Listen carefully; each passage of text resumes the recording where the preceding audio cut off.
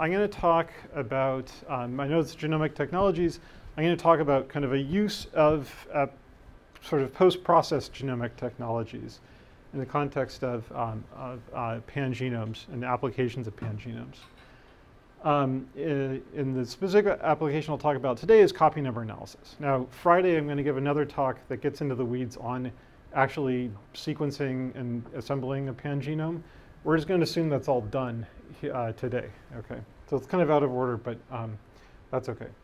Okay, so how many people here are familiar with copy number variation in genetics in general? Okay, so a lot of people. So all of our genes can vary, our genomes can vary both by single base changes as well as large changes in our DNA that can increase or decrease the number of counts of certain genes that we have. And so this is a gene, HPR, that undergoes, quote, runaway copy number expansions. So some individuals can have up to 6 copies per haplotype, and some where the reference only has 1, and many individuals have 2.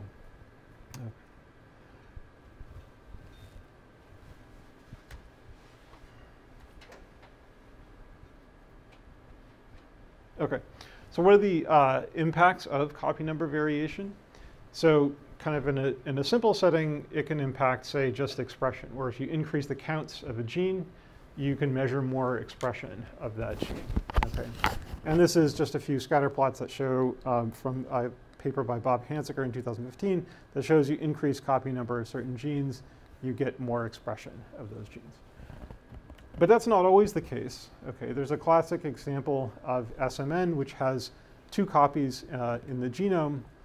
In the standard, in the reference genome in most individuals, where there's SMN1 and SMN2, and SMN2 has been partially pseudogenized by a single SNP in one of the exons that causes the gene to not be expressed. Okay, so if you have a gene and it doesn't make either a functional transcript or it doesn't if it doesn't have any expression, it's pseudogenized. So it's a gene. It looks like a gene. It has the it gets spliced sometimes like a gene, but it doesn't have any actual function. So in the case of SMN, this single SNP results in essentially getting rid of most of the expression of that particular gene. And it turns out that if you can take your SMN2 gene and go through a process of gene conversion where it's essentially a copy-paste over sort of genomic modification, where SMN2 can get converted, or sorry, SMN1 can get converted into SMN2, you can lose expression of both copies. Okay, so, and that results in a disease called spinal muscular atrophy.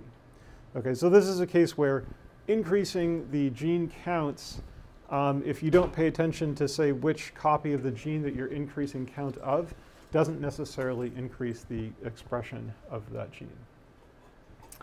Okay, so historically, discovering copy number variants is very technology dependent. Okay, so it can be done with microarrays, where you can run a microarray on a sample, and depending on the intensity of the probes, you can call additional copies, where additional copies of sequences gives you additional probe intensity. And then with short read sequencing and next-gen sequencing, you can take reads, map them back to a genome, and where you see excess read depth, you can have additional copy number variants that you call in your data set. And so this can be problematic for CNV analysis with short reads. It's going to be problematic in repetitive DNA for reasons that I'll talk about shortly. And it's also doubly problematic because copy number variants of genes are enriched in repetitive DNA. Okay.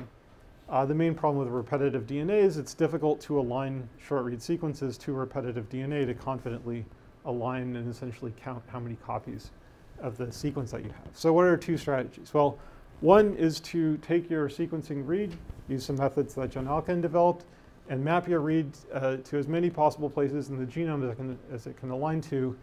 And now, instead of having to decide between any individual copy that has been duplicated, you can kind of get a global view of all different copies that may have been amplified in a genome. Or you can essentially limit your sequencing reads to those that align over what are called paralogous sequence variants. So these are variants that are in a copy of a duplication that are fixed in a population and missing from the other copies of the duplication. So they uniquely identify the duplicated sequence. So if you see excess depth over a particular position that distinguishes it from other copies, you can declare a variant at that particular, say an extra copy of that gene at that position. Okay, so some problems of this. So if you're doing this multi-mapping of reads back to the genome, this can obscure which particular paralog has been duplicated. And if you're relying on these paralogous sequence variants, if you have genes with, say, few paralogous sequence variants, specifically few that are fixed in a population, or you have kind of population variation, it can kind of obscure some of the inferences that you can make with this paralog-specific variant analysis. Okay. Also, we'll kind of go over a high-level view of what we would like to actually get out of kind of an idealized copy number detection method. Okay, so on the top, I'm just showing a genome that has, say, 2 different paralogs of the same gene. So this is a gene that has very high, or 2 copies of a gene that have high identity to it. Maybe they have the same function. Okay, a new genome, if we have the same gene at the same position, we can call them orthologous. If we have an extra copy of that gene, we'd call this a paralogous duplication. And there's all sorts of sort of different combinations of genomic architectures that we are interested in trying to find copy number variants in. So maybe we have a particular haplotype that's highly diverged from the reference, and we'd like to know whether or not the diverged haplotype is the copy that's been duplicated. Or we can have this events where we have this gene conversion, where we have this copy paste over event that can happen. And we want to know if this is the particular type of variant that's been, yeah.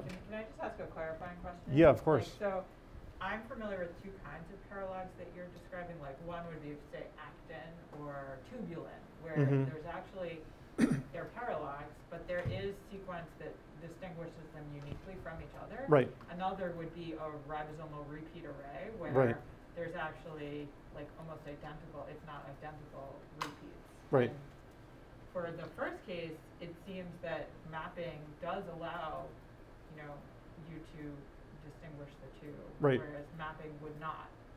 Definitely. So what's interesting is those are 2 different time. So, well, we have different copies of DNA happening at different time frames in terms of demography and sort of population drift. So the actin case, that's something that happened kind of a long time ago, and maybe it has a large enough divergence that they've even picked up in new functions entirely. And those, the reads typically will align to with enough confidence that you can detect. Essentially, there's no difficult methods that are required. There's, say, 1 variant every 100 to 200 bases, and reads are confidently aligned to individual copies. What we're interested in are genes that are copy number variable within the human population. And those have happened recent enough that they frequently don't have very many distinguishing variants in them. But I'll show examples where they, when you have the full pangenome, that gives you an idea of what the overall variation looks like. Okay, so what is a, keep track of time. Okay, so what's a resource that's come out recently that's going to help us with copy number variation discovery? It's the development of new human pangenome. So this is a figure from the Human Pangenome Reference Consortium, and it's showing a group of 44 assemblies that have been created on a set of diverse human individuals. And on the right side, we're showing essentially a metric of how the quality of the assemblies, showing the contiguity of the assemblies by total length of the assembly. And in dark line here is the GRCH38 reference. You don't have to worry too much about what these plots are. The key sort of take-home message is that the majority or many of the genomes that are assembled have the same sort of metric of contiguity as the current HG38 reference of the human genome. So highly contiguous genomes that are assembled, which means that a lot of the duplicated sequences in these genomes are assembled into the pangenome that was released a few months ago by the Human Pangenome Reference Consortium. So in these assemblies, we can find essentially sequence-resolved copy number variants. And so here are two dot plots from two different regions of different assemblies. And it's basically showing two genes that have undergone expansions. So this is a gene SPIDey2, and this is a gene GPRIN2. In this case, there's one extra copy of GPRIN2. In this case, there's two extra copies of this SPIDey2 gene. And importantly, they're sequence resolved. Okay. So what is that? Oh, a couple more sort of points to make about this. So within these 44 genomes, they're haplotype resolved, so 88 different assemblies. We have a large number of additional genes that are assembled, or additional copies of genes assembled into these genomes, between 20 and all the way up to 140. And the genes don't just have sort of single one extra copy duplications. There's sort of highly polymorphic, high copy number genes that are assembled into the human pangenome reference. Okay, so let's dive into one particular gene family. So SMN, that gene that I talked about before, that has two different paralogs, SMN1 and 2, and the SMN2 is the low expression. And here's a heat map in the center that sort of shows the relative similarity of different copies of SMN1 extracted from the HPRC, the Human Pangenome Reference Consortium assemblies, and SMN2, and then a set of other sort of more diverse copies that are the result of these gene conversion events, where parts of SMN1 are copied over to SMN2, and vice versa, SMN2 copied back over to SMN1. Okay, and on the right is a variant plot. Okay, and every little dot that's shown here reflects a difference that's found in that sequence relative to the other copies of the genes in the other assemblies.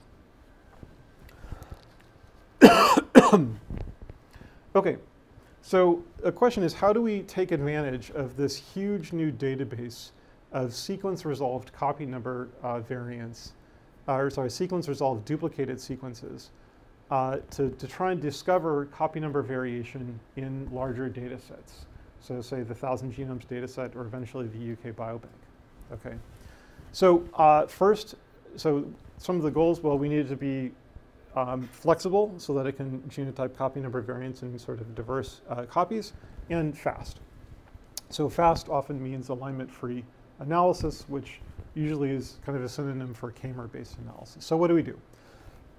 So our approach is generally to catalog k-mers that are specific to the genes themselves, the gene family. So found in the family and not elsewhere in the genome. Okay, so we're specifically not looking for paralog-specific variants. We're looking for variants just within the gene family. They don't have to be specific within any individual. And later we'll be looking for essentially combinations of copies that, combinations of variants that when added together are essentially specific. And what we'd like to say is, do combinations of genes from this list sort of agree with what we have in, say, an Illumina-based sample? Okay. So how do we do this? Well, first step is to take our collection of genomes and find all copies of a gene. Okay, so given some gene that we're interested in that might be copy number variable in a population, we want to find all the copies of it. We had to kind of construct our own sort of custom method to do this. I don't want to get into too much detail. We take the genes, we kind of find some matching seeds and search those across the genome. Take the initial hits that we found and then do some sort of sensitive alignment and sort of post-processing to find kind of like a maximally inclusive set of copies of genes. Okay, so now here's where the important part starts. So given a list of copies of a gene, or all of the different paralogs of the gene and all the different assemblies that we have, we extract the k-mers that are specific to the set of genes that we found. Okay, we just kind of have this large collection of k-mers, and we turn the collection of k-mers into what we call a k-mer matrix M. Okay, so this matrix has one column for every k-mer. So we have one matrix per gene, roughly.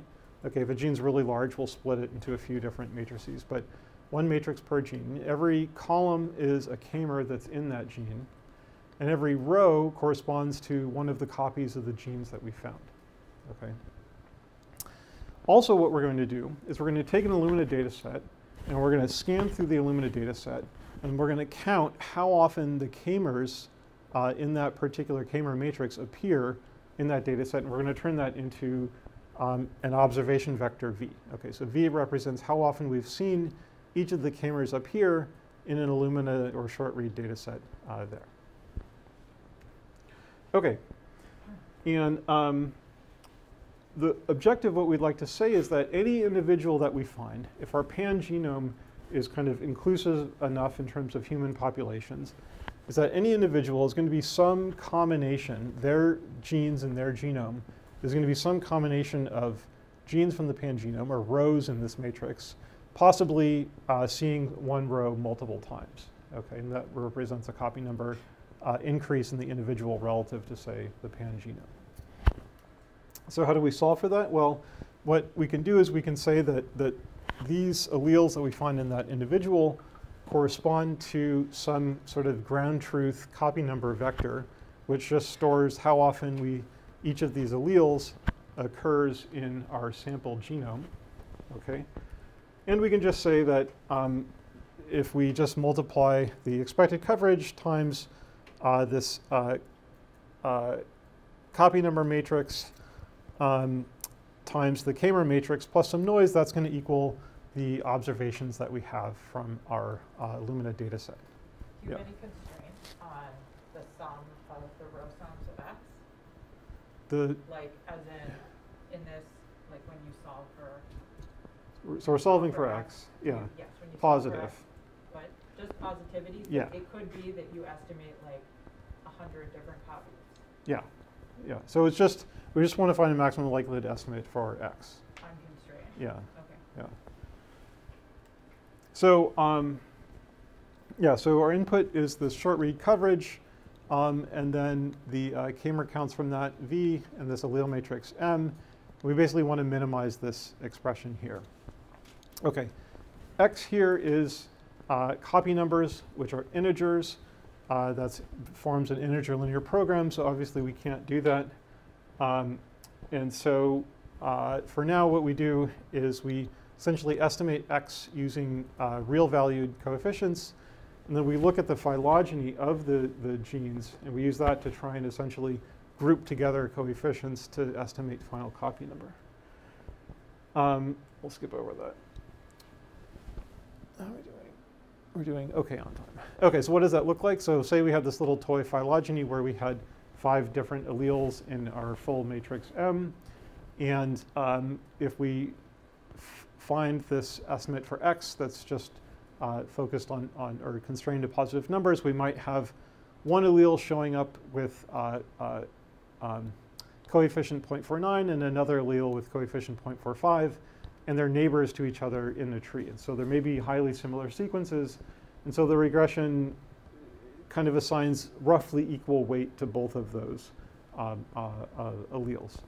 We say, okay, well, roughly equal, but B is a little bit better, so we can essentially project the weight that was given to A onto B, and if it's close enough to an integer copy number, we can say, okay, we have copy number B is 1 in this individual.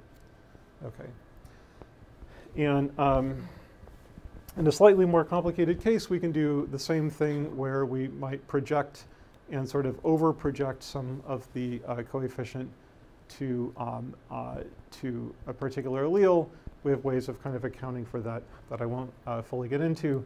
But essentially what we do, the high-level overview of what we do is to essentially recursively assign weight from leaves to neighbors in the phylogeny of alleles until we get to copy numbers that are close enough to integer copy numbers. Okay, so how do we test this? Okay, oof, I've got to really go through this really fast. So can I go like 3 minutes over? Okay, cool. Okay, so to test this, we took about 2,400 different genes that were found to be copy number variable in the human pangenome, first release of the human pangenome. That defined about 2,700 different K-mer matrices M based on, say, the length of reads. The K-mer matrix M has all copies of a gene, plus we include kind of extra bait sequences that are similar enough to the genes that we have in our table that they would kind of throw off our copy number estimates. Okay. And the first test to do is to essentially calculate Hardy-Weinberg equilibrium for, oh, I should say, sorry. Oh, I didn't show this here. So we are genotyping Illumina data from the 1,000 Genomes Project. So it says 1,000 genomes, but we're up to about 3,000 individuals that are sequenced for the 1,000 Genomes Project. And so we're taking the Illumina data from that, estimating the copy numbers of different genes, and then essentially going forward with downstream analysis with that result. So how many people here have used, say, Hardy-Weinberg equilibrium to study, say, genotyping results? Or, OK, so Hardy-Weinberg equilibrium says that, let's say we have an allele. It can have two different values, little a, big A. Little a has frequency p. Then we should expect to see the genotypes little a, big A, and big A with probabilities or frequencies p squared, 2p, 1 minus p, and 1 minus p squared. OK. And so what you can do is essentially count how often you see an allele genotyped in a data set, and also count how often you see heterozygous alleles in that data set. And it should follow this sort of inverse parabola, and the result of the genotyper is more or less the inverse parabola. And it's doing this check is kind of a convenient way to see if your method makes sense or not. This is just some kind of a clip from my students' development where when you have a bunch of results that are sort of off the main parabola, specifically sort of on these diagonals, that's an indication that you're overcalling heterozygous or homozygous events. And so essentially, the advising that I did was he showed me this, and I said, these must be wrong, fix it. I don't know what you did that's wrong. He came back to me a day later. He had some of these spots removed. And he said, oh, I found some bugs. I said, nope, fix it again. And he found another bug. And so then the current data set, the current results essentially follow what is expected by population genetics. OK, there is a caveat here, though. The Hardy-Weinberg equilibrium test works for biallelic events. Copy number variants are often categorized as multiallelic because you have additional states that a single locus can be in. And so you can't use the standard Hardy-Weinberg equilibrium test with just a biallelic variant to test your data. But what's going on here is that because the assemblies that we have actually included inside of them have many of the copy number variants that actually occurred in the entire population, instead of genotyping extra copies, we're essentially assigning which alleles different individuals have. And so for the most part, what we're saying is that these copy number variants, or sorry, the resulting alleles that we find are either reference heterozygous or copy number 2. And so since the majority of the data is just in this range, it actually follows what you'd expect in Hardy-Weinberg equilibrium. OK, I'll kind of glide through a little bit more of the benchmarking. There aren't that many kind of other existing methods that work on pangenomes and do copy number analysis, so we can't sort of have the table against other methods. What we do is essentially count look at the assemblies that we have, say they're pretty close to ground truth, and we count how often genes appear in these assemblies, then we count how often we estimate that specific copy number of genes in Illumina data, and we just essentially compare the two.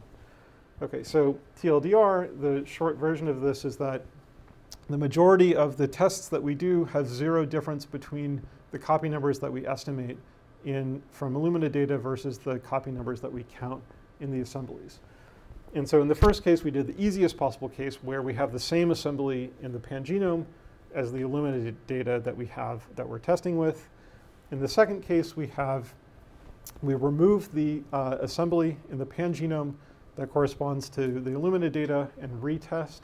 And essentially, we still get a few more errors, but most of the data has no difference between the genotyped allele and what we expect, essentially the closest matched allele.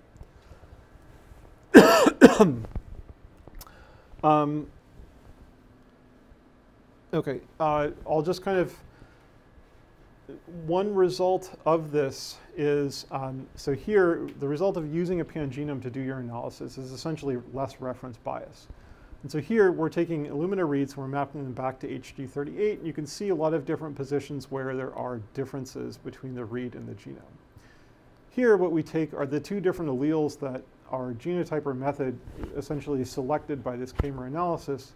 We remapped reads to them, and these are alignment errors. The small differences here are alignment errors. So what you can see is that when there aren't alignment errors, the reads map essentially without any difference back to what we're seeing. So that's just another sort of check that we genotype the alleles that are the correct alleles.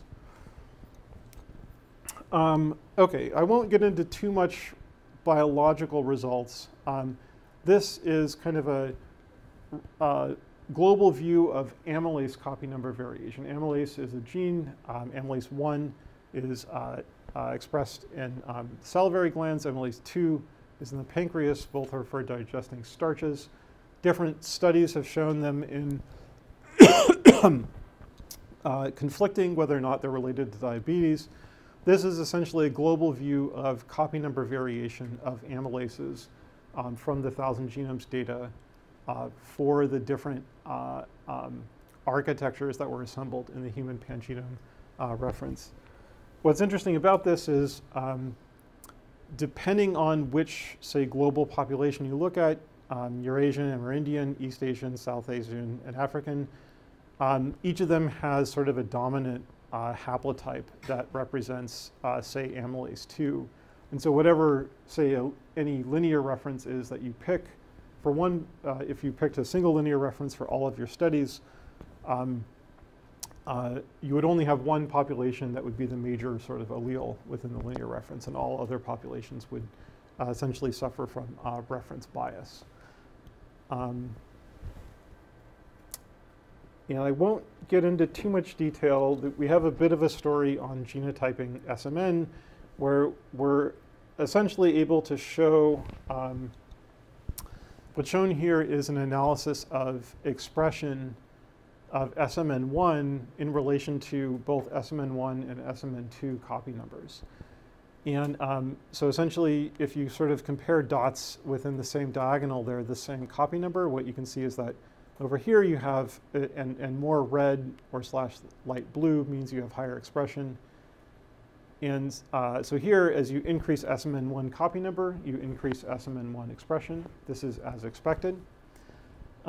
Over here, as you increase a certain paralog of SMN2 copy number, you also get an increase of SMN1 expression. So this is a case where just simply genotyping, say, SMN1 or a specific version of SMN2, you don't have the full background for the genomic architecture that's contributing to SMN1 expression.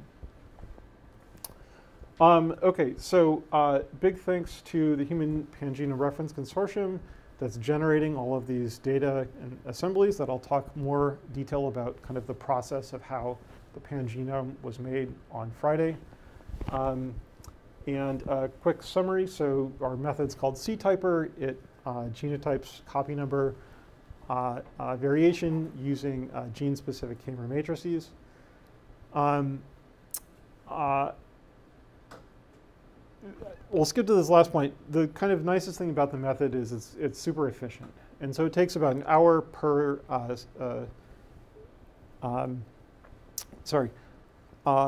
about an hour per thread per sample. And so say on UK Biobank, we're able to process that for about $3,000 or $4,000. So essentially, we have these pretty pictures of sort of the global distributions of certain alleles, but the main objective of this one being to go and do association analysis of copy number variants with traits in the UK Biobank. That's about a month away, so I don't have that yet here. Any questions that you guys have?